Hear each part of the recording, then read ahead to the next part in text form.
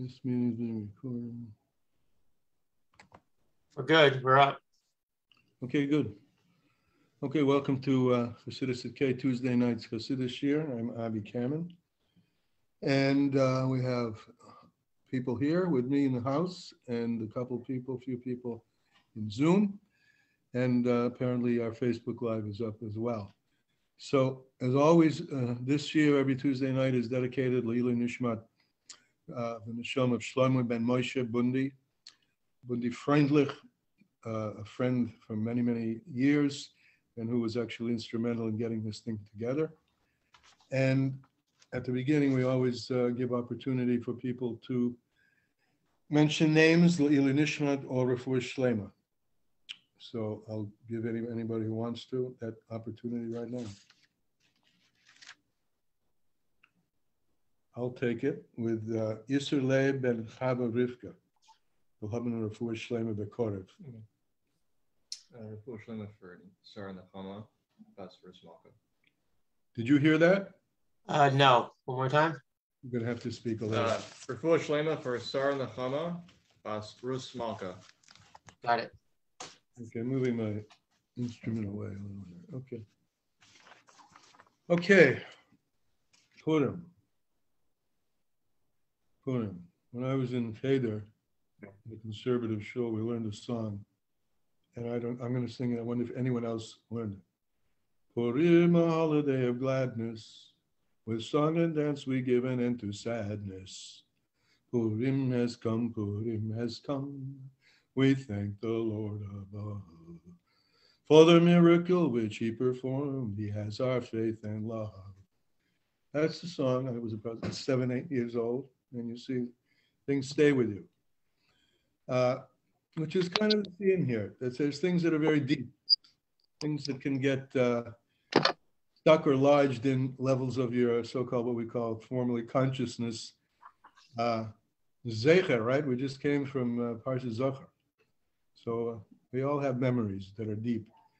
And these memories transcend time sometimes, transcend logic, and who knows why we remember this and why we remember that.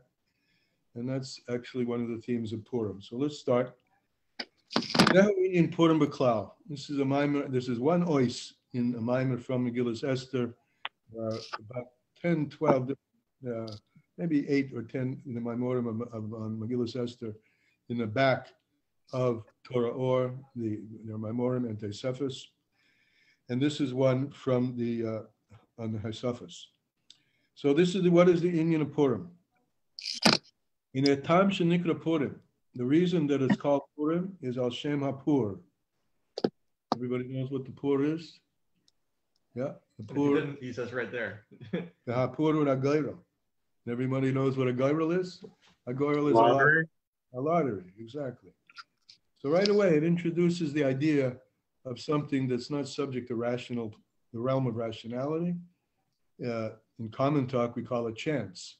But since nothing is by chance, it's subject to a higher level, a level where the reason and the logic are not revealed. So the whole theme, we might say, is Adalei Yada, because the whole theme of Purim is based not on Yodiyah, but Lamayla Miha Yodiyah, higher than Yodiyah.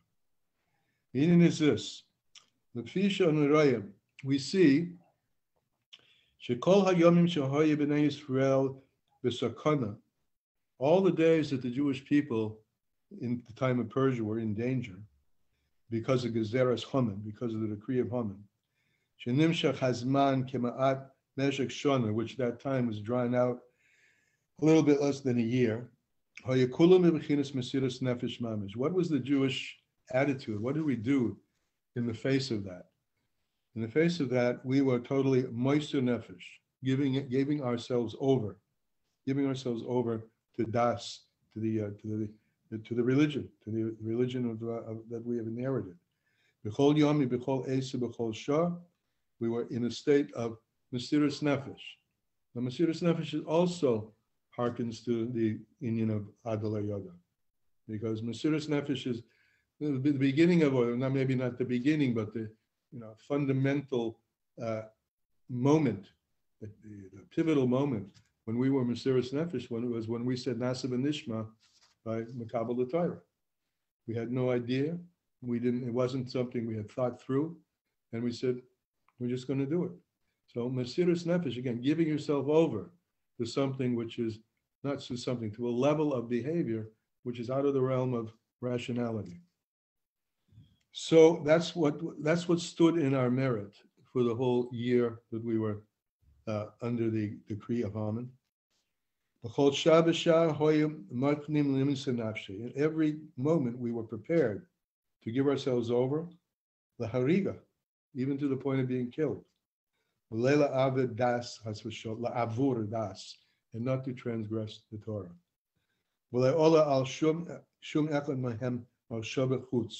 That's what Chazal tell us about this state, that not one person had what's called the Machshavas Chutz, any notion that they should bow down to Haman. V'zeha inyan, and this topic, and this idea was certainly much higher than Tam V'das. Jonathan, just ask you, please leave the door ajar. No, it springs by itself. It springs by itself. Just leave it ajar so other people can come in. So this is the notion of L'mayla Matam V'das, introduced by the idea that we were Mesiras Nefesh. What's the main inyan of Mesiras Nefesh?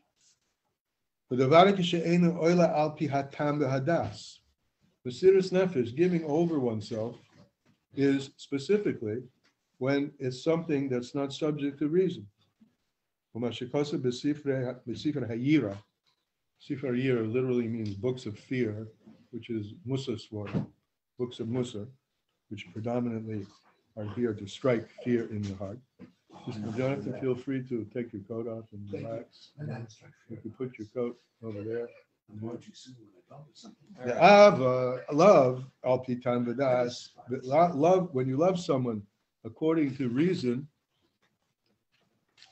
nikra, okay, it's the Ava al pitan v'seichel, nikra meshira zefet the Ava b'mesiras nefesh. A love which is according to tam v'seichel, this is not called Mesiras Nefesh. It's not called Mesiras Nefesh because when you love something according to Seichel, what it means to love something according to Seichel is you love something because it's good for me. You love something, I get a good feeling. There's always something there.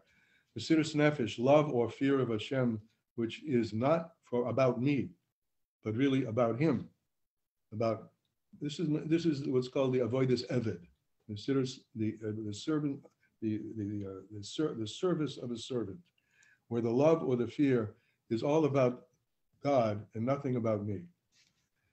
So so it's not something that's in the limits of my understanding. So you see, right, even though we haven't mentioned it all, and we will soon, the theme of Adala Yoga, the whole topic, the way the Alter Rebbe introduces it, is that Purim itself, since number one, it's name comes from the lottery, the poor, which is not subject to reason, and the fact that our behavior during that time when the decree of Haman was upon us, we behaved in a way totally opposite to what Haman wanted from us, and that was not according to reason at all.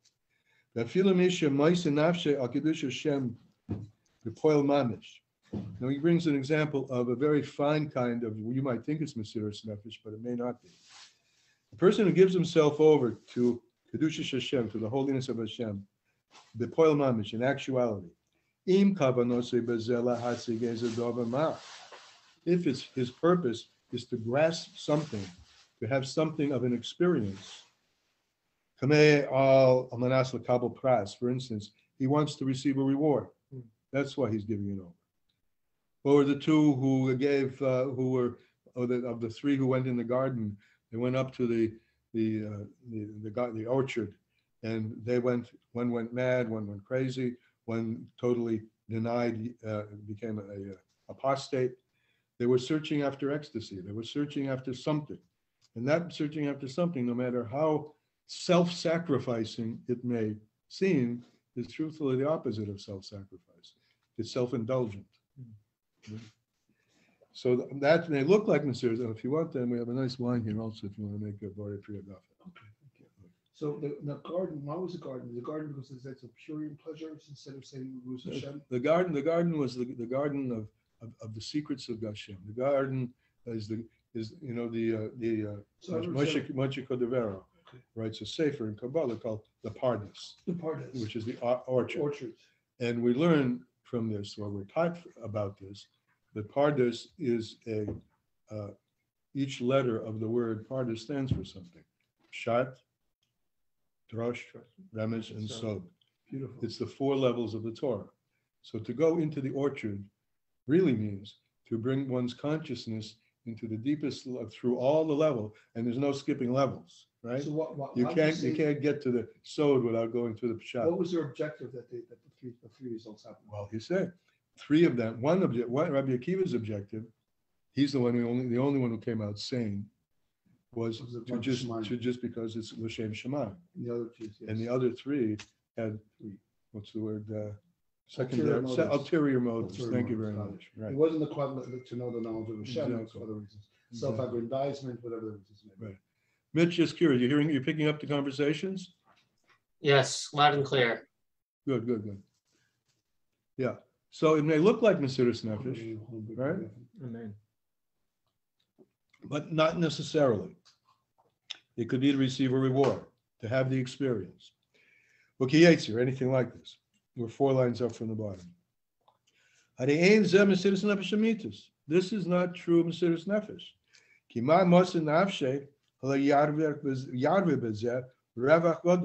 Because it could be, you could be giving yourself over 150%, denying everything, not pay attention to anything except your service of Hashem, in order to yarver, to suck in like deep thirst in this a great revach, a great prophet, spiritual prophet. Kabul pras, and that's what it says to receive a reward.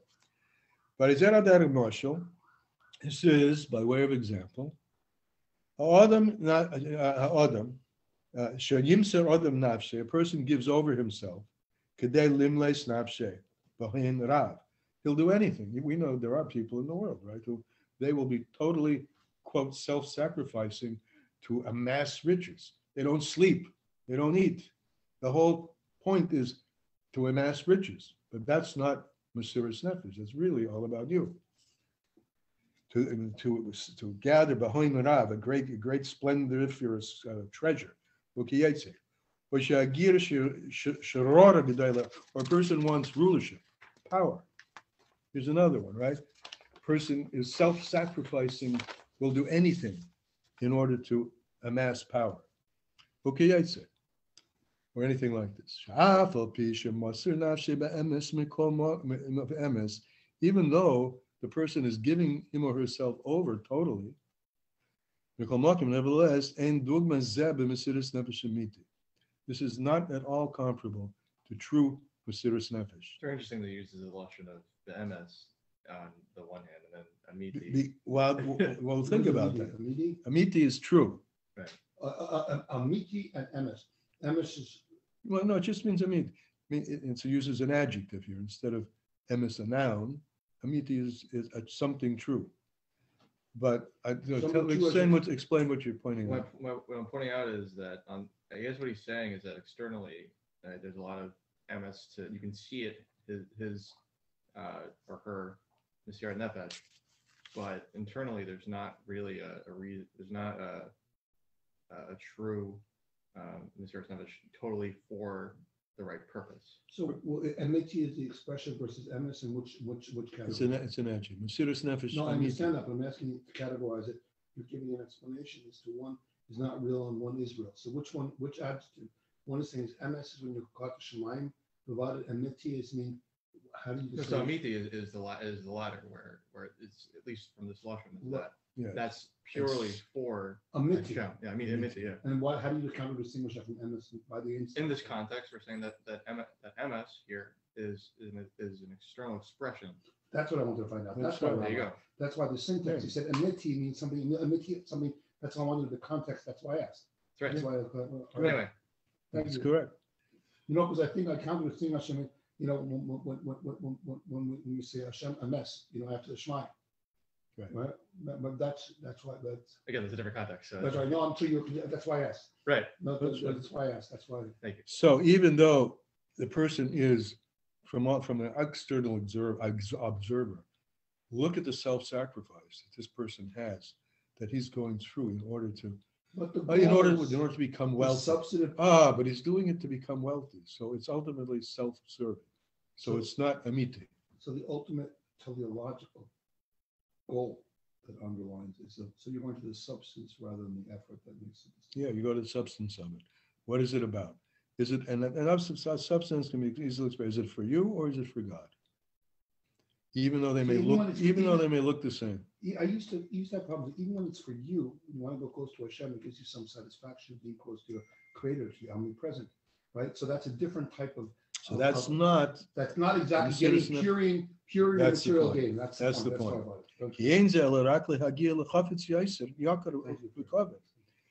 That what you just said, Jonathan, is just you want to get more of something, more glory, more covet, richer.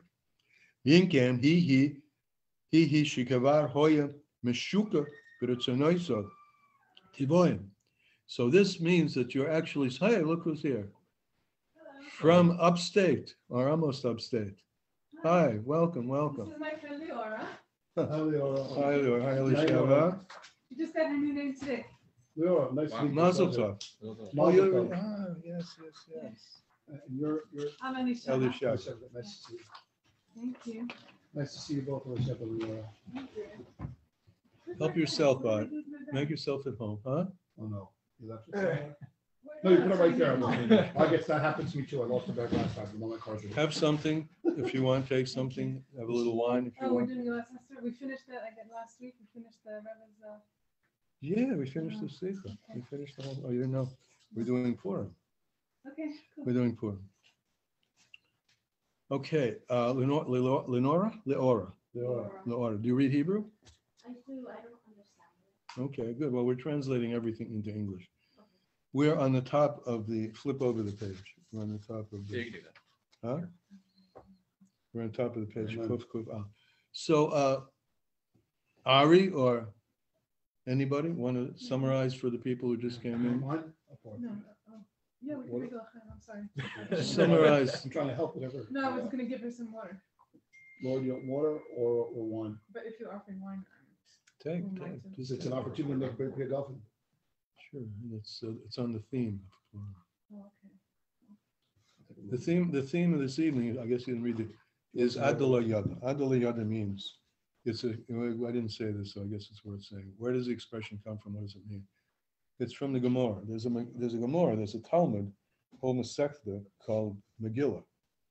And in the Megillah, the Talmud Megillah, there are discussions about what went on then that's not in the Megillah that we read, more of a historical account, and also a halachic, a legalistic account. And one of the legalistic expressions, meaning that something that you're obligated to do, the Talmud talks about the mitzvahs of Purim. You know the mitzvahs of Purim? Who knows the mitzvahs? Two sudos, two shlachmanis, and Matamas Elganim, and to listen to the Megillah twice. Good. So we have those. Okay, but one of them, that the two sudas, there's a specific mitzvah that a person is obligated. Chayab Adam, a person is obligated lehishtaker. So you can't tell the difference between Mordechai and Haman. So the lehishtaker is actually Rashi's word. The word is the basumi puria. Chayab Adam the basumi puria. A person is obligated to the basumi. I'm going to leave it hanging because Rashi says what it is. It means to drink. It means to drink. On Purim, ad yada, until the person doesn't know the difference between Baruch Mordechai and Baruch Haman. Blessed is Mordechai, and cursed is Haman. And so we're exploring tonight. What does that mean? So, anybody want to summarize where we've gone so far? I'm looking at you. I have to apologize. I don't. Or Ari or Jonathan. I arrived a little bit late. Ari, you wanna tell us? We're talking about objectives, right? We're talking about the pardes, which the Rabbi mentioned as being the orchard. what he was talking about really is to do something to know Hashem, an analogy for the objective of knowing Hashem, to move closer to your creator and the omnipresent, versus sacrificing all for Purim or self-serving objectives. So we went into the nuances of, well, isn't my knowing Hashem or going closer to giving that satisfaction a self-serving objective? No, knowing Hashem is a different type of objective than sacrificing yourself for pure and material gain. I can be obsessed with making money, the Rabbi gave an example, right? And I'll do everything to make money. I'll stay up hours a day, I'll do this for my family, but I sacrifice you. No, that's self-aggrandizement. Substitute pure and material gain. So we said, what kind of a reward is reward? Knowing Hashem is a different type of physical reward, is a material. The homios is the objective, and the other is a different. And I think if you kind of see that some people study Torah to become great in the eyes of their fellows. I have yukra, I have status, I have kavod, I know. That's Rabbi's distinguishing that and having love of Hashem and studying Torah for the sake of. I'll take one more step. That even the thirst and love and yearning for spiritual experience can be self-centered, meaning it's all about me. It's what I want, right? I want to be closer to God. I want to have some feeling of, I'm yearning for that. And by the way, we've learned in other places, that's a very important thing to do. It's legitimate. It's totally legitimate to yearn for Hashem, right? Yes. But the question is, what are you yearning for it so that you could get high, so to speak? And we'll use that just as a metaphor for, I want to have that kind of experience. Or are you doing it and yearning because I want to fulfill what he wants for me? Well, Interesting. And it's So very it's a mitzvah to know Hashem. very big difference. It's a mitzvah to shema to know Hashem. On the other hand, if you love Hashem, what King David wrote in Psalms and Tehillim, and you want to put in quote, you're saying is that distinguished? So that begs another question. I want to keep the mitzvahs because Hashem commanded me to. But what happens if Hashem commanded me to? And I want to get close to Hashem. Okay, fine. I So love Hashem. let's deal with that. So I could deal with one sentence from Sefer Yetzirah. One sentence. It says, "Im rotz libach," if your heart runs out. I want to come close. Heart's running out. Shuv le'echad, return to the one. What does it mean, return to the one? You really want to be close to God? Yeah? You really? Or maybe you just want to have a good time. I mean, you can do exercises, you can do breathing, you could do lots of things, and you could do hallucinogenics, you could do a lot of things in order to, and even without any substance, you could put yourself in states, and learn how to put yourself in states. There are whole regimes, not regimes, that's not the right word. Yeah, regimes. Ways, doctrines, and paths that you can learn to put yourself in a state of some kind of, let's call it ecstasy, for lack of a better word. Let me finish, right? Okay. And if you don't yearn for that, you're not going to be motivated to do the work to what we call in our classes, thin out the physicality, thin out the clippers, and develop eyes to see godliness if you don't yearn for it. So you have to yearn for it. Okay, hold on. So im rotz libach, if your heart runs out, and the meaning of it, your heart should run out. You should have that kind, and you should learn how to get close to God like that, and to, in a sense, leave behind, or at least see through the physicality, the intellectuality, the romance, etc., and see ways of bringing out godliness in it. But if you're really on a path to God, the path is to doing it because he wants you to do it. but isn't that the path to God, having a romance with Hashem? Yeah, that's the yearning, absolutely. But isn't that But also the ultimate goal? That's, it's a very good idea. Think about romance in marriage, right? I mean, if you don't have romance, it's hard to, you're probably not going to get interested in the other party, But then what's the point, though, of a Jewish marriage?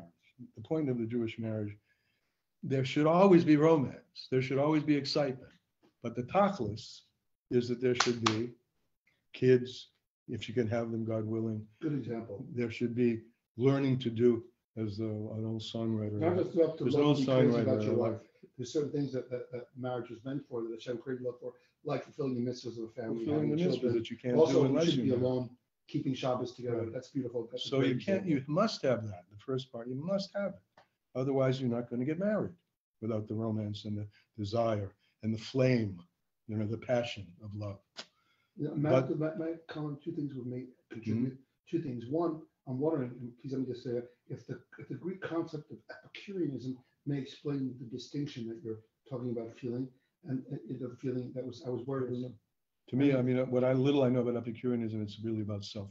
Self. That's why I said About self. yourself. Self. I'm feeling high. I want to feel beautiful. I want to feel love. And it's that. And the second thing is the question of institutionalization versus desire. We desire things. We act certain things, but unless they're institutionalized, like law and the Torah, we do things. We have laws to conduct our behavior. It's great to have that passion, that love, but unless it's memuseded, institutionalized with the institution of marriage, So I think the love, that's a different way. Then it will die out. The same way to say we have a love for Hashem, I want to yearn for him, but then once that feeling is gone, where's the continuation? So you're saying with that analogy, we need the Torah, we need to course, institutionalize yes. the love for Hashem by Through doing mitzvahs. mitzvahs. That's right, and it's an interactive relationship, and not being disclosed. And that's why I'm not arguing with you, Rabbi. I'm saying that may be. I'm not arguing. I'm not saying anything. How could it be arguing? I'm just saying also, because also if you don't have institutionalization of something, it doesn't exist. It's a fleeting moment. Another simple way of putting this, put someplace else. It's not the desire for God, but the desire to fulfill what God's desire is. Right. Not to fulfill your desire for God, but to fulfill what God desires. All right, I think we covered that. Okay? All right. So now, why are we talking about this? What's this got to do with Purim? Well, the first thing that all this discussion has been based on one principle, that what we've just talked about as the tachlis, the reason for the yearning, and why we need to yearn in order to return to do what he wants, is called in Hebrew mesiras nefesh, giving yourself away. And it's not logical. That's his point. Logically, a person wants to do what makes the person feel good. Nobody logically wants pain, and nobody will seek that out. People will seek out what feels good to them. And he gave many examples. I want to be rich, right?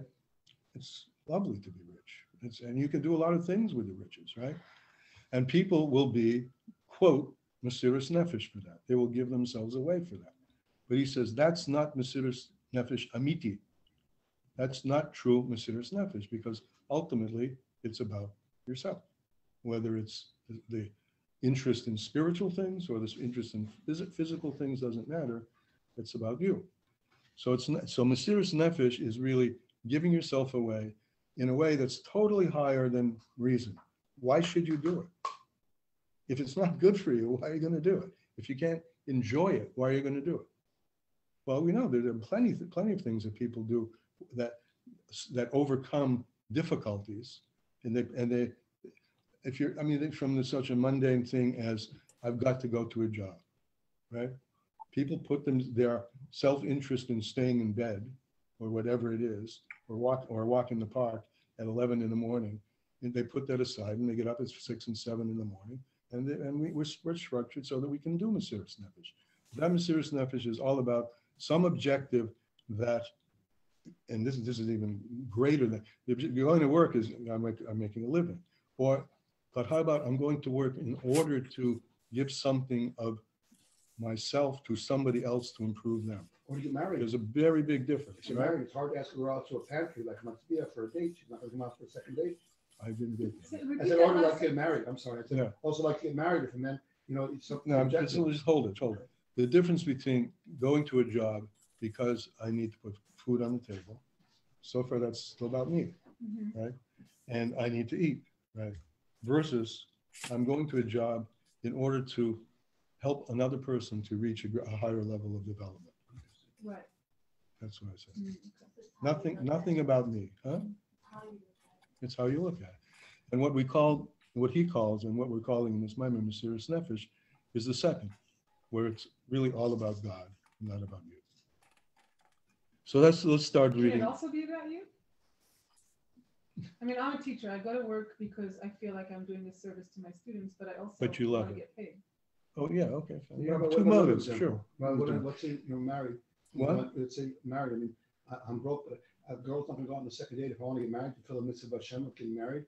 She's not going to want to go out on the second date if I invite her to matzbiah kosher food bad before a date. So you have to have some parnasa, right? Even if you split it to be able to create a marriage or something. That's all. But look what you just said. The parnasa is in order to create a marriage, to In order create to a fill the house, mitzvah. in order to Fill the mitzvahs. bring Yes. what, So to you're bring saying the it's- world to the state of fulfillment that God wants. So you don't want to lose objective, lose sight of the end Hashem puts goals. that desire into your heart as well. Yes. God wants us to be married and we want to be married. Right. So it's a reflection. Whatever we want, we know God wants.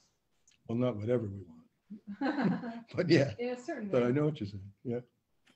Okay. So what we just talked about at length is the second line on the page, that any ulterior motive being other than to fulfill what God wants. Second line. This is not Mesirus Nefesh Amiti. This is not true Mesirus Nefesh. Be'inyan avodas Hashem. You have the place? It's not service of Hashem. See, the word avoida is an interesting word because avoida we could translate service, but built into it is the word eved, a servant. A servant serves his master in order to fulfill the will of the master. That's the ultimate point of why we do mitzvahs. That it, since, something related to what you're saying, since mitzvah is also, the word mitzvah means to connect, right? It's not something, this that we are dedicated and strive to be dedicated to do what God wants isn't something that's foreign to us. On the contrary, it's something that we are built intrinsically to do because he built us as an image of him. We're built in his image and we're connected with him. So even there you could, in a very refined way, say, ultimately I'm doing it for me because him and I really are no different, right? Well, I mean, Nasa Adam B'Tzalmenu, let us make man in our image. I'm just a mirror image of him anyway. But with that, my Mesiras Nefesh is all about him, not about me. Forgive me for interjecting. I don't know if I could forgive you for All right, don't forgive me. But you won't, not the physical mirror to Hashem, because you have a mirror images are used, mirror images to mirror match was used in type of operations in the 60s and the 70s by the United States and the Russian Federation, including Israel. But that's not, I think you're not talking about mirror match in this instance. No, I don't mean it. We're built in his image. He has 10 spheros, we have 10 powers. All right, but not So we're akin to both him. with the physical capacity to strive towards the Kadosh Baruch Hu, but not a mirror. Forget mirror. Okay. We're built we're built in the same structure that he is. So, Im Kain, third line. This is a person, he's describing the person who's after his own glory, and he's Meshuka. Meshuka, he's sunk. He's sunk in his own wills, his natural wills. And natural wills can include spiritual things. I mean, we have natural spiritual wills and desires. Wants to be more rich. So that's not Mesiras Nefesh Amiti. What is true Mesiras Nefesh?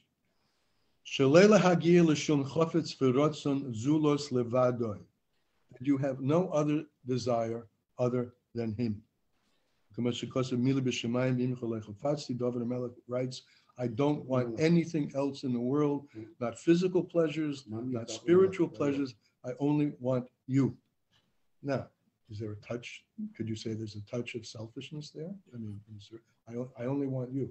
But what he means is, my whole desire is to do what you want.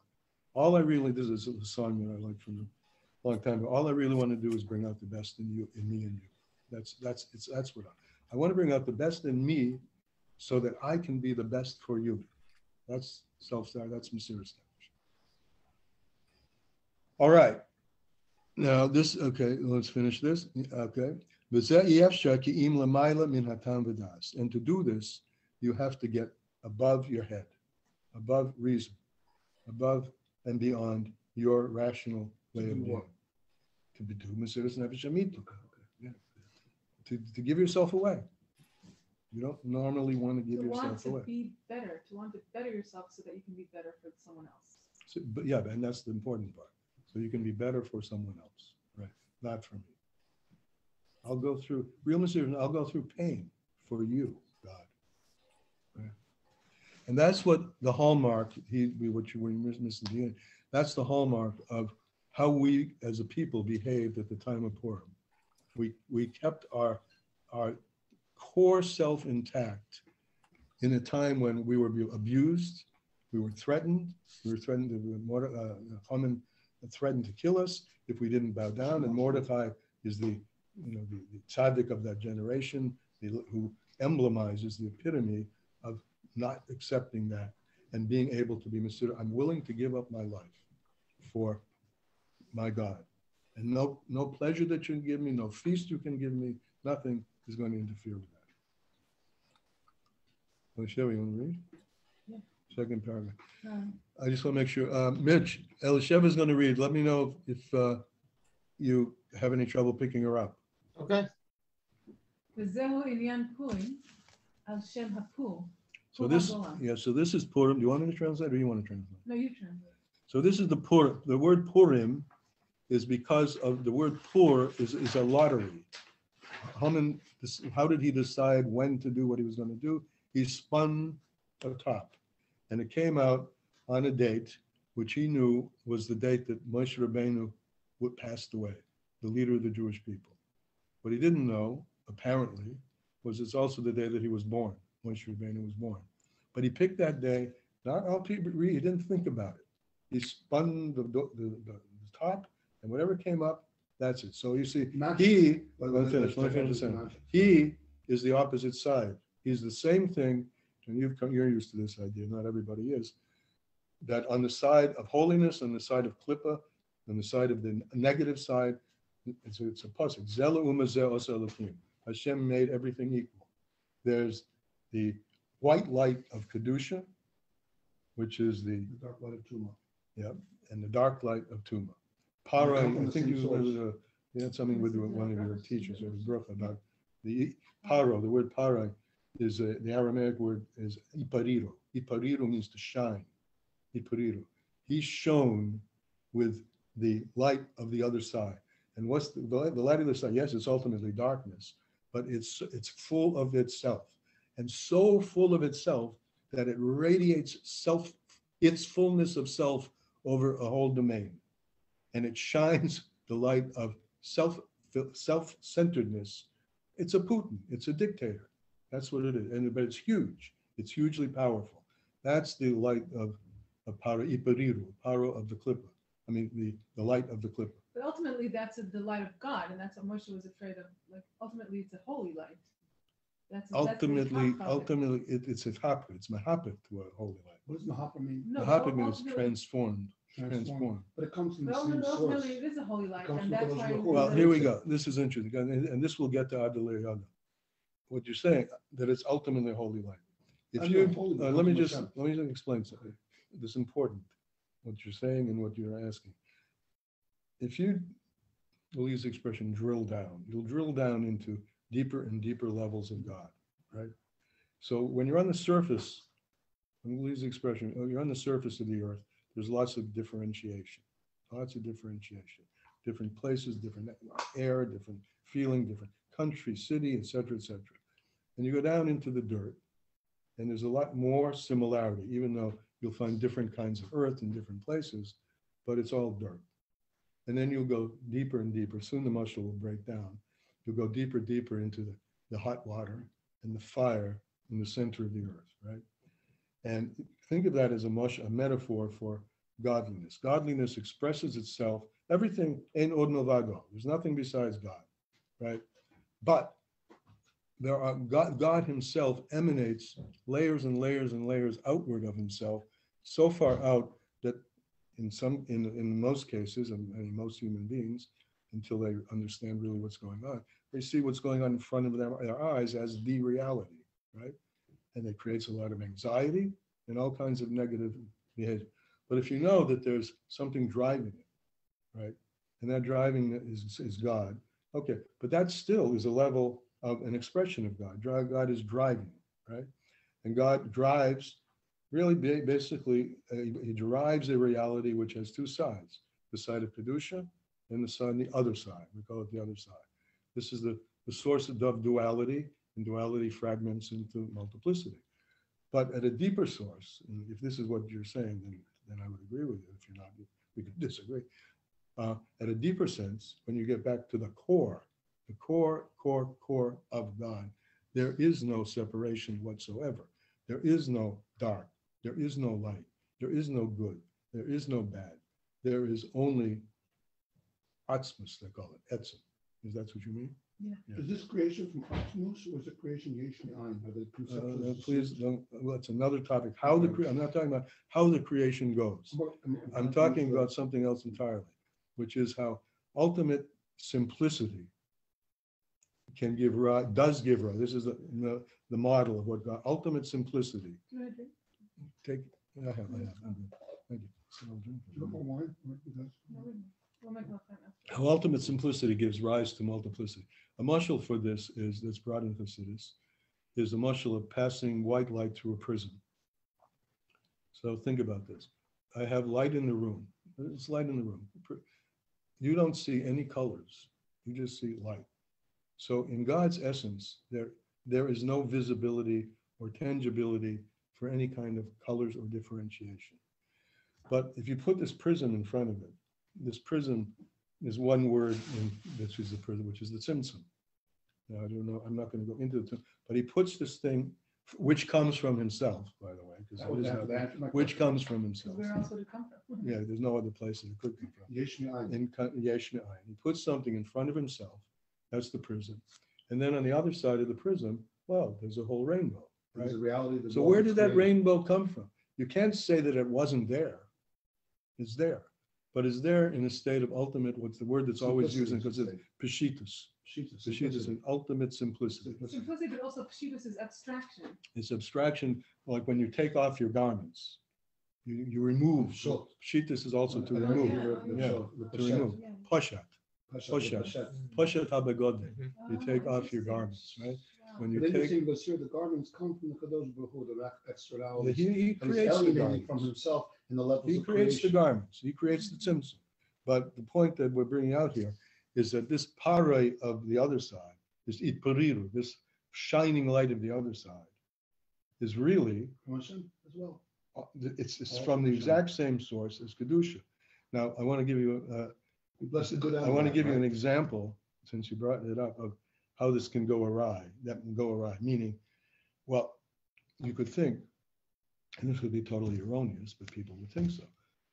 Since there really, in essence, is no difference between good and evil, what does it matter? In fact, in a mimer I just learned from the Alter Rebbe, he poses this question. It's actually posed in Tanya. Ma ichvesle, what difference does it make to him whether we do good or we do evil? Because to him, it's all the same. So this gave rise, and this is an authentic way of thinking. This is not false. But it's a das tovara. I mean, that's from the Right. first day of creation. Okay, but that fell out from something before. The Eitzadas Tavera was an interruption and a diffusion and a bifurcation of something that had been unified before. So that means good and evil were in a unified place before, right? And in that unified place, there's no distinction. So from that perspective, what difference does it make? So there was a huge blasphemy that arose in the Jewish world in the 1600s. It was the blasphemy of in the name of Shabtai Tzvi. Right. And Shabtai Tzvi, I've read a biography, a history of this years and years ago, and two things impressed me, which I'll share with you. One was that in a time, this is 1600s, there's no internet, there's no technology. His awareness of him spread all over Europe from the Middle East. It was huge. That's number one. Number two, he innovated a brucha. If you go to the place that we're talking about, he innovated his brucha. Baruch atah Hashem, blessed are you, God. Hamater es hakol, who permits everything.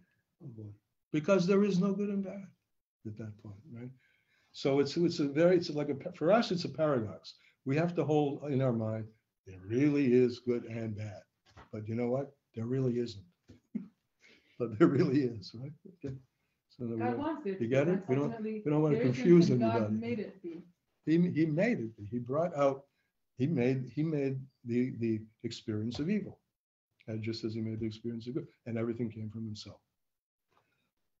How we get into that, I don't remember. but- Interesting, because that I just read requires, one line. that requires, that's something, that requires something which we could touch on, the exercise of free will from the theoretical perspective to choose between good and evil, and therefore choose life. So I wonder what, if the underlying exercise of that choice is a deeper teleological objective as to why Hashem is giving us choice, and it goes deeper. Not because of just the paradigm of good and evil which emanates from the Kadosh Baruch Hu, but our ability to exercise that choice. And I understand that through the mitzvahs, it may be, I do understand it, the mitzvahs in exercising that choice, we're going closer to Hashem. So maybe there's a little remnants in terms of the teleological process of Hashem creating the world and creating us. That's I'm just curious about. Something a little deeper. Is that Indian Purim? Okay, you had said Purim is that's why we're talking about it, because when you get higher than rational thinking, you're in a space which is not subject to reason. So reason is where I think this is okay, this is not okay, this has value, this doesn't have value. And Purim is the lottery, which is higher than that, at a deeper level. So Kach, you got the second line? He determined the day of Purim the way the lottery would fall out. Sheyipol hagoyro. Is that where you want me? So Kach yokom hadavar. כך יקום הדבר שתולה האדם את רצונו, והפלת הגורל שכאשר ייפול הגורל, הן עליו, כך יהיה. So similarly, on the side of Kedusha, everything, it depends on a person, on the will of where he places his will in tefillah. But tefillah's hagoyrel, I made a gross mistake. It's not tefillah, it's hafalas hagoyrel, the way the gorel falls out. His will follows the way the lottery comes out. Right. So in other words, he'll want it if it's chosen. It's usually the other way around. If you pick something, you'll want then you know what your real desire is. Right. But wherever the gorel falls out, that's what he would like. Acha yipal hagorel, hein or lav, whether the gorel says, whether the lottery says yes or no, that will be his will. Right? So he said, it's Haman thinking about God's will.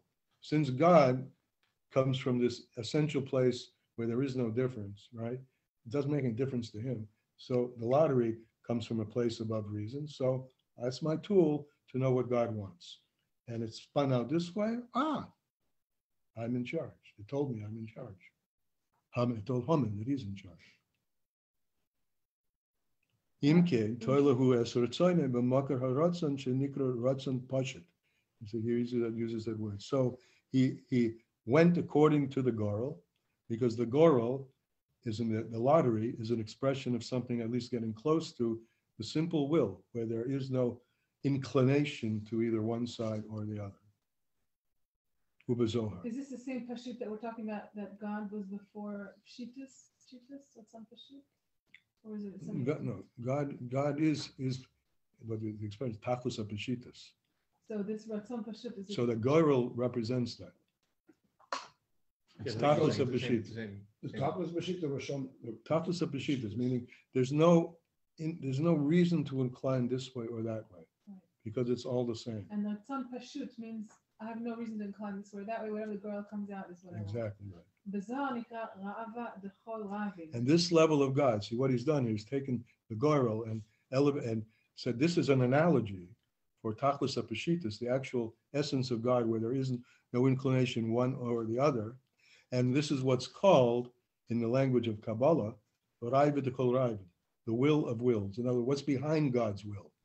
God, again, if you could go with layers, there's this deepest layer, which is tachlis apeshitas. When it's a deepest layer which has no distinction whatsoever, yet it's the driver of everything. And the next layer out is, he says, I want this. How does that relate to poor? I'm missing something. Poor. The poor is the place which is above any inclination this way or Kamman that. is the one that. So what's the underlying? Why are we bringing this? So up he says, deeper here? he says, sort of this Shabbatai Tzfiyin kind of thing. God is going to show me what he wants, because.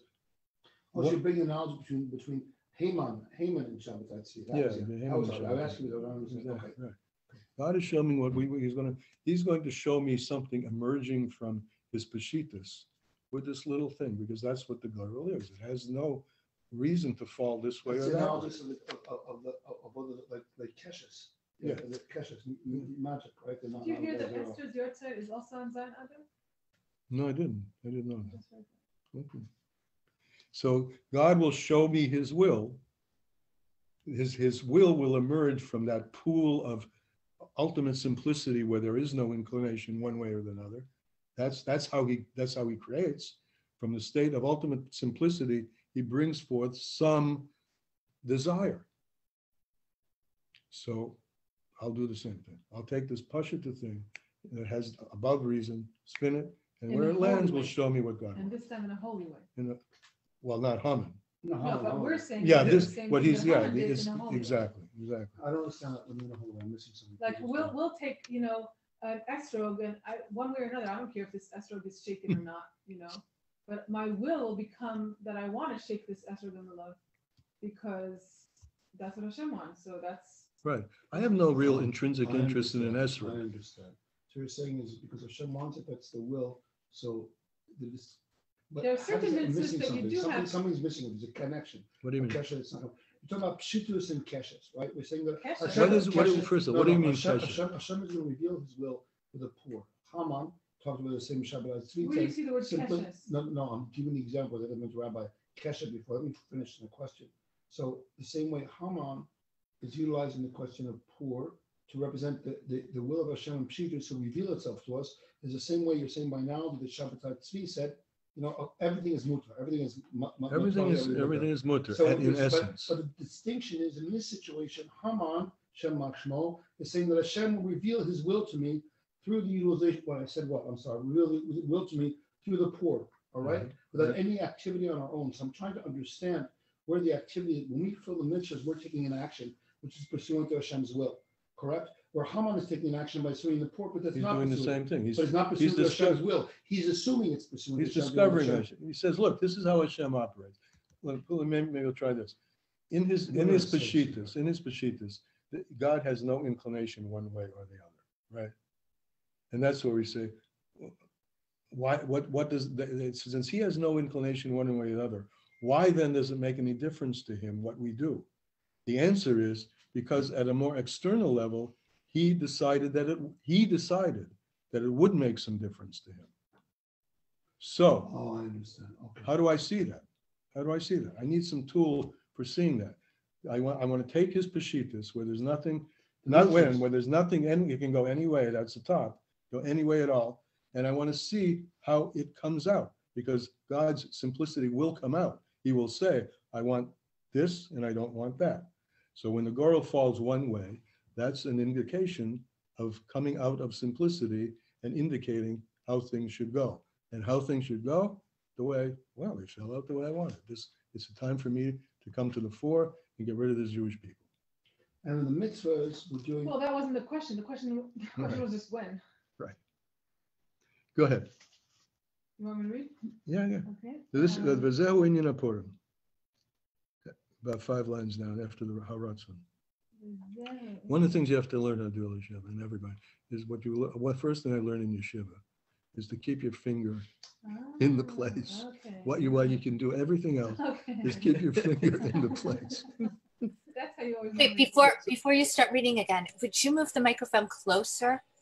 Oh, to Elisheva, you mean? Yes, please. I love Elisheva's reading, but it's hard to hear. Okay. Thank you. Hi, Lisa. Hi. Good to hear from you, Lisa. I didn't know you were here. וזהו עניין הפורים שגבוה יותר גם מבחינת יום הכיפורים. All right, so this is the idea of Purim, a new idea here. This is the idea of Purim, which Purim is higher than Yom Kippur. שהרי יום הכיפורים נקרא כפורים, כלומר כמו הפורים. So Yom Kippur is only called Kippurim, right? We're playing with the word. Yeah. Kippur. We're using the word as if it's, what is that? Like. What do you call it? In English? Key. Analogy. Like is key. It's like this. Okay. Analogous to. So Purim is Purim, and Yom Kippur is only like Purim. So from here we deduce this is not original. This is from Chazal, an interpretation.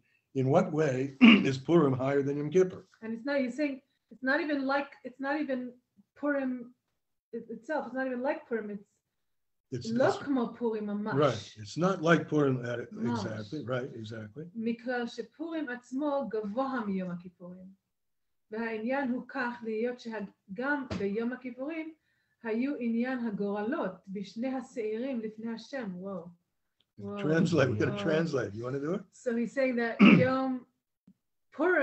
Yom Kippur is just like Purim in the fact that on Purim, Haman chose a lottery to see what date, and on Yom HaKippur, they chose a lottery to see which goat will fall down Azazel and which goat will go. Right. So there's a Which one we commonality. pushed down Asir Azazel, Yeah. right? Right. It was, I didn't know there was a lottery. It was That's done by a interesting. lottery. It's an interesting hefek.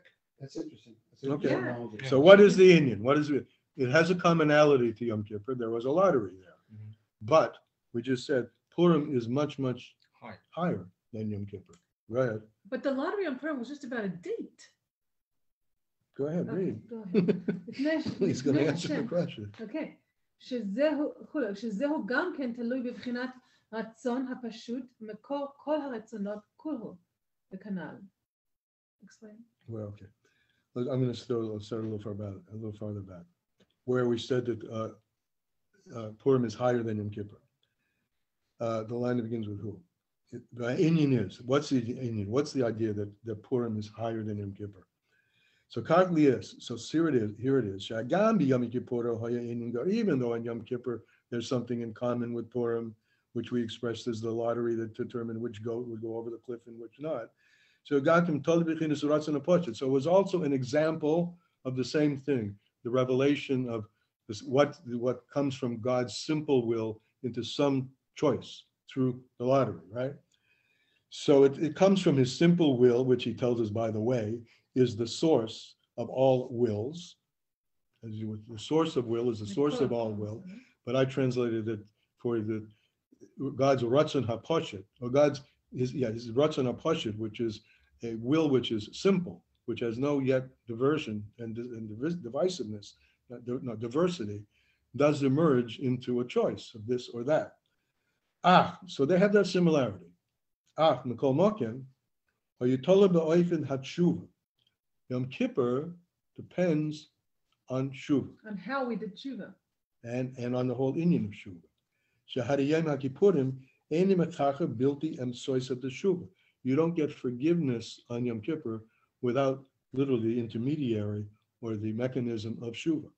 You have to repent. You have to come back. Dafka. Now this is you want to go? You want me to go? Yeah, you go. V'gam shehad teshuva hi b'bechinas teshuva ilah. And even though on Yom Kippur, the shuva that we're doing is called shuva ilah, which in generally means shuva from love, as opposed to shuva from fear. There are other meanings in shuva ilah, but we'll take that one. Yes, I want to come close to God, and I'm returning to God, and I'm making decisions not to do things which separate me from God, right? V'hi b'chinas mesiras nefesh, and this involves mesiras nefesh. I'm going to stay away from things that I have a desire for. I'm going to push myself away in order to come closer to what you want. And nevertheless, if you don't do this level of shuva, ein Yom Kippur mechaper, the day doesn't atone for you. Now it says in another place, what's shuva? How is it? So we're going to go now back the other way. God's simple will is simple essence, right? Where there is no good, there's no bad, Shabtai Svi, etc. From there emerges a will for this and not for that, right? So if you can't free yourself from that level of existence, so you're not going to get back to God's essence, right? So that's what it says. If you don't do Shuvah Allah, Enyam Kibbutz Chaper, it doesn't. You have to get to the place where there's no difference. That's the source of forgiveness. The source of forgiveness is that place where God can say, "You're right. It doesn't matter to me, and therefore I forgive you." But you have to. You have to be really careful with this, right? You can't start out that way, which is the Shabtai Svi thing. Since that's where you are in deepest place, that nothing matters, so that's where I'll start. He said, no, I told you, yeah, that's where I am in my essence of essence, but I have a will that has emerged from that place, where I really want things to be done in this way and not that way. And So if you don't come back, if you don't behave like that, if you're not self-sacrificing to do what I want, you can't touch that place where nothing matters. You see the paradox? If you don't behave in ways that matter out of love and fear, you can't touch the place where nothing matters. You get it? Yeah. It's like if you don't have a structure, you can't enjoy vacation. Good. Good. You do it. It says no. However, but are you saying something? Or the Jewish people were the Sir Zazel, and they were what? The Jewish people were theoretically the Sir Zazel for the hands of Haman. We have. I don't know what you're saying. We have They're the Sir goat? Zazel on Yom Kippurim, all right, which part is making tshuva, and also symbolically the Averos rest when the Kohen Gadol rests his hand on the Sir Zazel and it sends it down. It's supposed to likaper for Averos. When we don't have the Sir Zazel, it's interesting because, and the tshuva, this may be an example of the fact that Haman Shemach Shmuel was trying to set the Jewish people up as a Sir Zazel. I don't know what you're saying. Further Let's case finish because I don't it's know what already you're saying. 9:30 and we have Sorry. to. Oh, right. Are we going to finish? Yeah, I this? want to finish. I really do Okay, want let's to finish it. let's Okay, let's- then let's I'll all just, sit. let me blast through this. You blast through Okay, I'm this. going to blast through this, all right? I'll only speak when it needs, something I think needs to be said. Blast away. Purim, huh? What? Blast away. Blasting away. However, Purim, in opposed to Yom Kippur, Yeshba Yisron Maila, it has an advantage, Masha in Yom Kippur, which is not in Yom Kippur. But who inyan Mesiras Nefesh Shelahem, which is the idea of their total given overness, Shehoila Maila Metam Badas, which was higher than reason, Lagamri. It's not if I do this or if I do that. It's I'm all yours. I know ifs, buts, and anythings. I'm totally given over to you. Without any desire, my own desire, nothing that's going to please me. It's not my will, it's your will. Bilti laHashem levada. I have no other will than to be completely given over to you. And this is why, this is the language of the Gemara. For this reason, these days are called Purim, al Shem HaPur, because of the lottery. The Yemei Mishta, instead of tshuva, Purim is through feasting, the simcha, and through joy, not through repentance. Shehu b'chinas is galus oidis b'kelim dafka. The idea of eating, you take something internal to you, you have some wine and you're rejoicing. So there's some illumination that comes, it says, into a kelim, into a vessel. Hi al yedei hasimcha hu b'chinas gili ha'or. Through simcha, what happened, you don't go back to Hashem. You don't nullify yourself. And this is something we always talk about. On the contrary, you're here in your body. You're here enjoying. But your enjoying is not about me enjoying. Your enjoying is because you have given yourself away. And this is what we call adler yada. You've given yourself away to a place where above reason, but brought into body. Or, as he said, light above reason brought into a vessel. And it says about the future, with weeping there will come. It says about that because there's a stage when we had this stage, actually, we talked about it in today's Tanya, I think, at Matan Torah, when the light was revealed, but the vessels weren't ready. The kalim had not been worked and fixed in order to hold them. So our bodies burst apart when we had that revelation. The keli wasn't yashik. And therefore there was weeping. Avol, the Purim, Shezachul Amayla Yisera, where we come to a higher level. The higher level where the body is now a vessel for God, not something that's antagonistic to God or antithetical to God or something that is concealing God, but a vessel to God. We come to a level which is we come now to a higher level, which is the true Mesiras Nefesh that we spoke about above, to be clinging into the essence of the infinite light, and that infinite light can dwell in a vessel. Now, these are words. I hope I'll try to say very little because of time, but that infinity should rest in something finite is by us, and I've said this in the other class, is a paradox. It doesn't exist. But when we finish the avoda, the service rectifying anything that needs to be rectified. What we're doing is building vessels, which are able, they're still vessels, but they're able to contain what they call the lights of Torah. They're able to contain infinity. And I always quote this English poet, William Blake, who's metaphysical poet, who said, this is a long poem, but one line that jumps out at me is, to hold infinity in the palm of your hand. It's a paradox, but in the future, there is no paradox, because the palm of our hand will have been so rectified through our avodah that the infinite light can stay there. And that's what he called it. In his words, we're clinging in essence of God, and that's able to dwell in a vessel. That's the answer, rectification. A vessel that had formerly not been able to tolerate the light. Al-Pi-Histalshalis, in its normal state, where it's narrower and narrower and more concealed. And that's the reason for the mitzvah. Because this level of existence, it's not lights and vessels. This is a level of atzmus, where there is no distinction between lights and vessels. And you can imagine, try to imagine this, living in a state where you are simultaneously aware of your body, but the body is not at all blocking in a bit any shine and penetration of godliness, right? Not blind. That was the state. That state was something like, but this state is even higher than the state that existed before the Eitz Hadas. Because you're through process of rectification to the mitzvahs, unlike total simplicity. And that explains why we have the choice between good and evil that you spoke about. And that explains why they're called days of feasting, the simcha, and when wine comes in, the secrets go out. It's not when wine comes in, you get drunk on your face.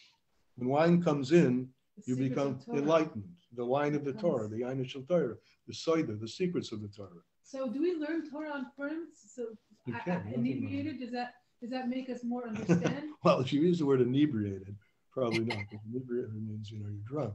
Well, but nichnas yain yatzasod. If you're in a state, if you're drinking, I'll answer it. If you're in a state where what you're even imbibed has bringing you, you've just reached a state of more receptivity, then of course. But can you lean more in like a wine state?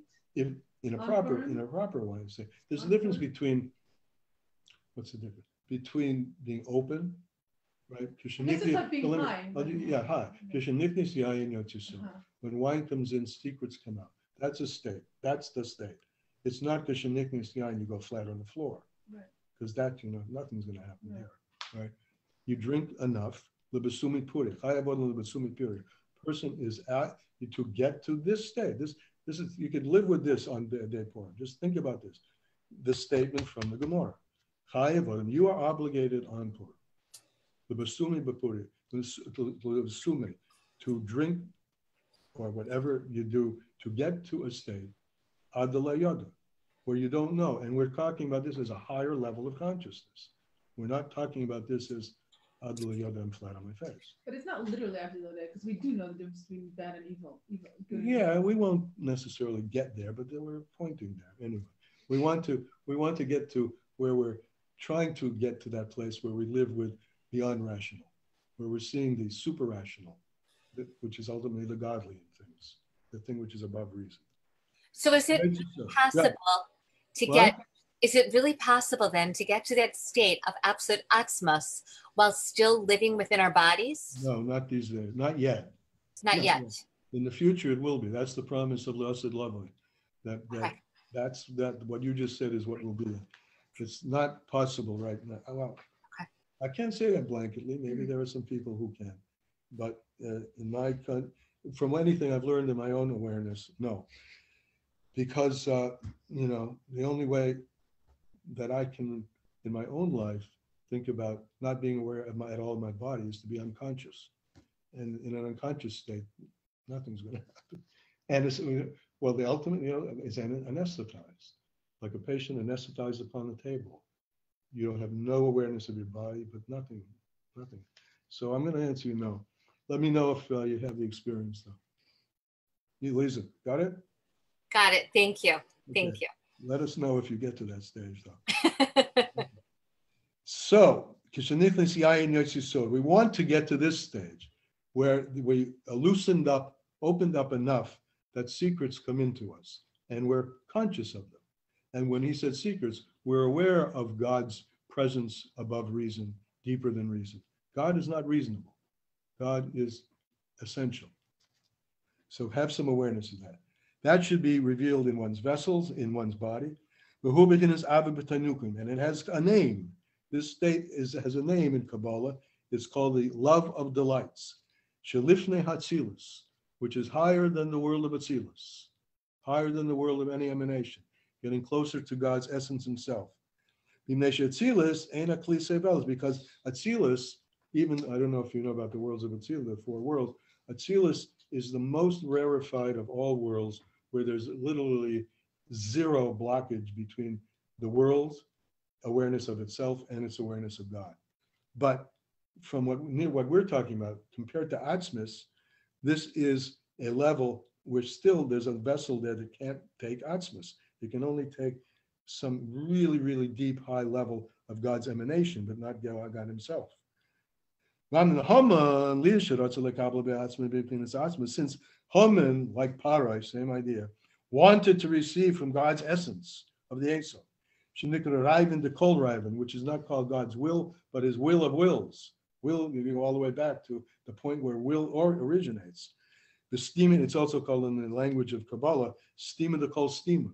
He wants to touch, feel, experience, live with the secret of all secrets. Not just the secret, but the secret of the secrets. Or the secret, yeah, but it's on the third floor. There used to be on the second, no? Yeah, but my wife is busy with a lot of things on the second. No, Maybe wait, the base- don't is it wait gonna be for the that. basement I can use? No, let's go up to the third floor. Okay, my knees are bad, that's why. Please don't wait. Okay? So one's will is for the secrets of the secrets. So you can go secrets of the secrets of the secrets all the way back. That's so Haman wanted, that's what Haman wanted, that's what Chevra Ahavas wanted. Essentially, it's what we all want. But there's a way to get there and there's a way to be knocked down from there. Hagbor Zois. So this what's that? Okay. Hmm? Okay, that's Okay. Also, Hakola Umas HaKedusha Mamish. So he did everything against Kedusha. Vahuba Masha Hipelpur, he threw the lottery, which is the lottery. Lifnei Haman, in front of himself, claiming Mipnei Shehagbia Es Atzmei Bechutzpah. So he's lifting himself up in what we call in Yiddish, it's an interesting, it's a Hebrew word, chutzpah, self-promotion. I lift up myself like an eagle, that's the expression. I'm full of myself. He's lifting himself up, but he's not lifting, what we're talking about is lifting yourself up through nullification, through thinning out. He lifts himself up through thickening himself. This is the dictator versus Melech HaMashiach. Melech HaMashiach is characterized by complete bittul, complete openness and transparency. And the Melech of any other, there was not, the Melech, the king, who is on the side of not Kedusha, is characterized by just the opposite.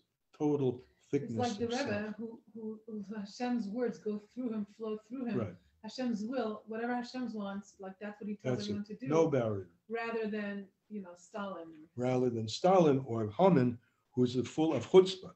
The Hisnas is raising himself up with Hisnas is Sarah, with an extra measure of self-aggrandizement. As is written about the idol worshippers, it says about the idol worshippers, Hashem says it's a pasuk, Im tabia kaneshi, if you lift yourself up like an eagle, meaning with your self-centeredness and your audaciousness, then I'm going to push you down. But this is also something which is above reason, right? The dictator is driven by power, whether it makes any sense or not. It doesn't matter to him or her. I'm just going. I'm not, and that's a great mita. Steve Jobs once said about, the guy who created Apple Computer. It's a famous quote. He said, the only people who can change the world are the people who are crazy enough to think they can. So you either be crazy with godliness or you be crazy with the opposite, right? But craziness is, the Rebbe always brought this out, about when he started talking. Excuse me, are you Jewish? Excuse me, are you Jewish? Right. That's crazy. Yeah. I mean, to do what the Rebbe did was nuts. I mean, according to everybody else, anyway. Okay. So higher than das v'seichel. The gam l'mayla min haratzon, even higher than one's will. Right? You're giving beyond what I want. I'm giving myself over. Zel shehipul gam ken gurilis, and this is the idea of the lottery. Aleza yom, that it should fall on a certain day. Shehipul kach, if it falls this way. Yihah felis hagoyrel lifnei Haman. So the way the lottery fell out in front of Haman. Einer shehipul hagoyrel, he cast the lot. He made all of his will aligned with chance. Chance is higher than reason. Kedugnis hafelis hagoros, which is akin to the gorel falling out. On Yom Kippur, the two goats of Yom Kippur. The two goats, Lifnei Hashem, in front of Hashem. He wanted to lift himself out, and compare himself to the highest levels of Kedusha, which is also above reason. In order to receive from there. He wanted to make him put himself above reason to receive from above reason. So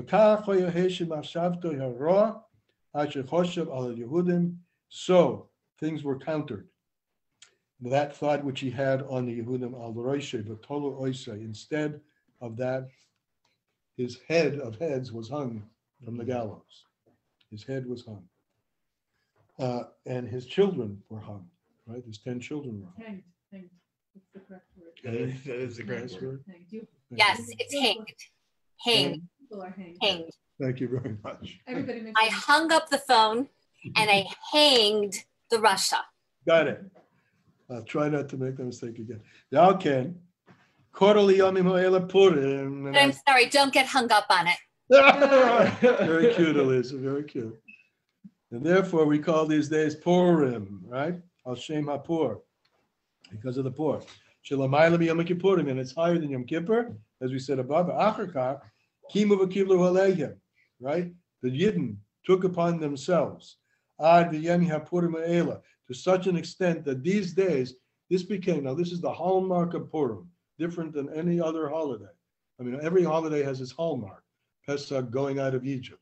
Sukkot, being under the protective shade of the transcendent levels of God.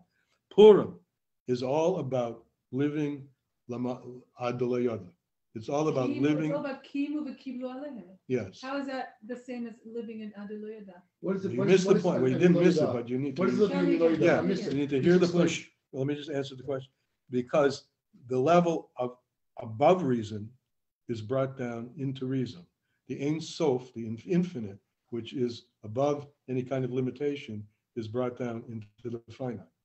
You live in vessels, which is back to our always the subject. We mavara the vessels, we fix the vessels so they can be containers for infinity. We can have ad yada while we're What does still, that mean, ad yada? So you don't know the difference between good and evil. which is synonymous, hopefully take away tonight, with atzmus ein sof. It's synonymous with essence of God, where there is no difference. That can be experienced in a body. So when it says that the Yehudim kimu v'kiblu aleihem, That's what they would do. they accepted upon themselves the l'mala mitam v'dasness. And brought it in Kibble, and they makabeled it, they received it. Got it. That's why And it's they even took it greater than into getting the themselves. Torah, they said, because they voluntarily That assumed it was upon logical or themselves. something. Voluntarily assumed it upon without having the threat of the har. Yes. Above their So heads. that's what it says also in Megillah, that at this time we were makabel, we received internally that which we had started at Matan Torah. But at Matan Torah, there was no internalization. That's emblemized by emblemized by our souls flying out of our body. So we had an experience of infinity, but our kalim weren't ready for it. Purim, it's interesting how this whole idea of birur, I mean, completing birur, sort of spins through all of our history. Mhm. So this is a similar example, that through Adal Yada, we went through torture. Torture is part of the refinement. Like in the Meshul is brought, in order to get a piece of gold out of the dirt, you have to break up the dirt, right? So that's part of the part of the refinement. And when refinement is completed, our vessels are strong enough, broad enough, open enough to receive the infinite. Through And that's what they rectification. did. Through the process of rectification. Yes. You said previously. So the rectification comes by the middle first. process. The rectification comes Comes first. first. And that's why Purim is, there are two things that it doesn't say this here, but it's in the Gemara, that there are two things which will last in the Torah, Purim and the halachas. So what does it mean it will last? The Torah is eternal. After Purim, you said it will last when? Forever. As we evolve Purim into and halachas, future okay. times, what will last is Purim and halachas. And Shabbos also? Well, I'm saying no, not Shabbos, not Yom Kippur, nothing. But you got to understand what that means. The Torah is eternal. The Torah is eternal. What's going to last? Meaning, what will Halacha always? is Shabbos. Halacha is everything. No. I understand what he's saying. He's saying Shabbos and Yom Kippur, but Shabbos is a taste of Olam Haba. So we'll already be in Olam Haba. That's right. That's what he's saying. So he's saying what is going to be in existence. The halachas are eternal, and he said Purim, unlike everything else. But why would Purim? I'll tell you, halacha is lashon halicha, which means to go. When you're talking about God, the going is infinite. So there's always going to be going, and there's always going to be knowing how to go and how you're supposed to go. Logically, the conclusion was that's halacha. Yes. And Purim, because there's always more adalei yada. What's one person's yada is another person's adalei yada. What does other yada mean again? I'm sorry. Really doesn't know the difference between. Right. So I'll get to a certain level. This is, tzaddikim. It said tzaddikim always arise. Let me finish this up. Tzaddikim are always rising. They go from strength to strength. So what does it mean? The tzaddik starts from a point where the physicality is porous, not porous, penetrable, or even prevents no barrier. Flexible. Prevents no barrier at all, right? But that's a nice level to be at. But from a higher level, when you go up a level, the previous level is, you could look at it as a darkness compared to the next level. And when you're at that level, the next level higher, the previous level is a darkness. So there'll always be halicha. There'll always be going. Is that what we mean when we say halacha will stay when Mashiach comes? Yeah, but that means halacha. Because really, pure halacha. It means halacha. It means halacha. But the question is, what will it mean when the world is? That's halacha. Yeah, but it will mean something different. In other words, what will keeping Shabbos mean when we're in the Hayom Shekula Shabbos? That's what I'm asking you. The answer is I don't know, because I'm not there yet. Nobody's there yet. Not being able to distinguish between good and evil, it won't exist either. Because good and evil was created. Okay, there won't be good and evil, but there will be, relatively speaking, the lower state will be a darkness compared to the higher state. Okay, and that's why halacha continues, because halacha is really halicha, and the continuation is Hashem, and that's why you also mentioned rectification to purify the vessel. So we can. Halicha is the state. Halacha. I'll take her halicha el halacha. Don't read read halacha, because it's God's will expressed how things should move, how things should go, and I can't answer. I don't think any. If I may I add something here? You could, but let me just finish saying. Sure. If you find someone who can tell us what it would mean to behaving, to use all the halachas of Shabbos, and maybe Elisa will tell us now. Go ahead. So if you look at the word halech, we have within it lech, right? Yes. So lech is lamed and the chaf. Lamed is 30, chaf is 20. 30 and 20, you have 50. There's a reason that Haman was hung 50 cubits high, that's what he built. We were at the almost 50th madrega of Tuma when we were taken out. By Har Sinai, we were brought up almost to the 50th madrega of Tahara. But we don't have the ability yet. We need, as you're saying, whether it's Eliyahu Hanavi, whether it's having the Avos back to teach us how we're going to go in order to go back to that madrega of absolute Tahara, which we need the Beis HaMikdash, we need everything. But in terms of having the kalim to hold the light, the irony is that here we had a Beis HaMikdash, we had the physical place through which we could meet Hashem, so to speak, but it's only Purim, Chutz La'aretz, just as Har Sinai was given Chutz La'aretz, we have to know that nothing is contingent upon the physical place, but that we have to create a spiritual place. And it's not the physical body, but it's creating that spiritual vessel to contain the light that is too great right now to be in our physical body. We have to be on that high madrega. And we'll get there by going lech in the way, the halachos. Does that make sense? Well, it's also beautiful what you said about the 50. So let's go. And that's the reason I want to run that. But what you just said was a good preface to this sentence. That's the reason that the holiday of Purim will never pass away from the Yehudim. Right? Remember that Mordechai in the story is called Ish Yehudi, even though he's not from the tribe of Yehuda. He's from the tribe of Benjamin. Because this idea of Yehuda is given overness, moida above reason. So these days, in other words, to go ad yoda is an infinite progression, and therefore lo yavro, it will never ever disappear. Shenamar bechinas rishima bechinas chaysim ma'oise ha'ora bechinas nitzkis baltimot la'olam. I'm sorry, not shen. There remains a trace. Bechinas chaysim. Chaysim is a signet ring. So the idea is, as I said before, there's always a level before which precedes, and a trace of that remains, and that is something that you next need to get beyond. His expression from the Gemara. All the festivals will become nullified. Now, it doesn't mean we won't celebrate them. It means that whatever they're designed for now will be beyond that. We will reach new levels. All the festivals are lights in vessels. Like you take the sukkah, for instance. The skach in the sukkah is indicative of the transcendent lights. They're called or makif. And they're in the vessel, which is brought down through the lulav and the esrog. Alpi Seder Histalshalos. So they're all indicative of the organizational structure of the universes, which is called the chain or the order of chaining out from the highest levels of Atzilus to the lowest levels. But when there is an open revelation of the light higher than Atzilus, higher than emanation, what we called earlier in this class, the Or Ein Sof, the Or which comes from essence, the kalim can't take it, and they will become batal. Now, batal here doesn't mean broken. They'll become opened.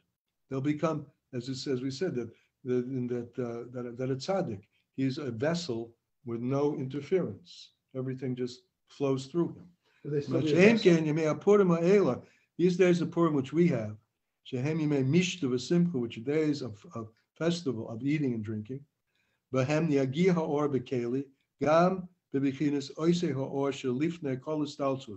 was actually happening here, and we can only take his word for it and meditate on his word for it, is what's happening here is that in our eating and drinking, with which we fulfill the mitzvah of Adala Yada, we're doing it with a consciousness of Adala Yada. So what happens is the light of the infinite is reaching into the light, Yagia Or, the light reaches into the vessel. And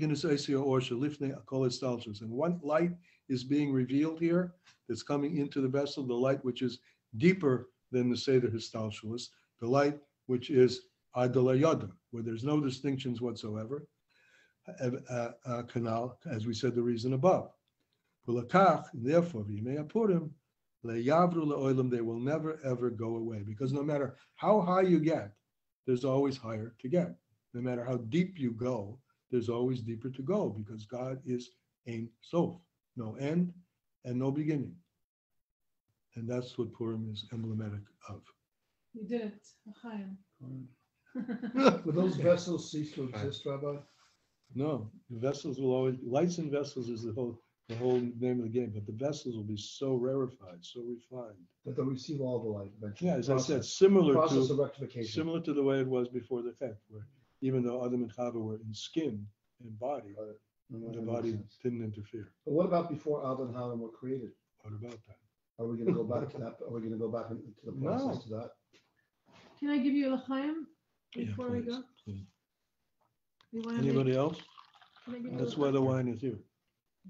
Baruch atah Adonai Eloheinu melech haolam Thank you. Amen. I made the bracha once, I have to make it again. Right? Oh, I'll make it twice. you didn't? I made a bracha. Okay. You can be your own shulchan. So, L'chaim, I made a bracha about- Guys over there, Ari, you making l'chaim? Where's Mitch? Mitch. Want to say l'chaim? We got an empty cup? Put something in it. I have a full cup. I've got my water. Baruch atah Adonai Eloheinu melech haolam shakol niyat b'dvarei. Amen. Amen. Amen. Amen. So can I say that we're making a l'chaim for Leora? You could say anything. Leora was a newly converted Jew. She's a babe, a young babe, Wonderful. just from today. Welcome to the And, family. And your soul must be connected because this is where she ended up on her Right. first day as a Jew. Beautiful. Mitch, I'm going to go offline. Welcome, sister. Wait, before you go offline, welcome, sister. Welcome, sister. Thank you. Welcome, sis. Louisa, we're ever going to see you again in Goof Gashmi? I don't know. You don't know. Ezras Hashem, but not just yet. Okay. Okay. Purim Sameach, everybody. Hakor Purim Sameach. To a Freilich and Purim.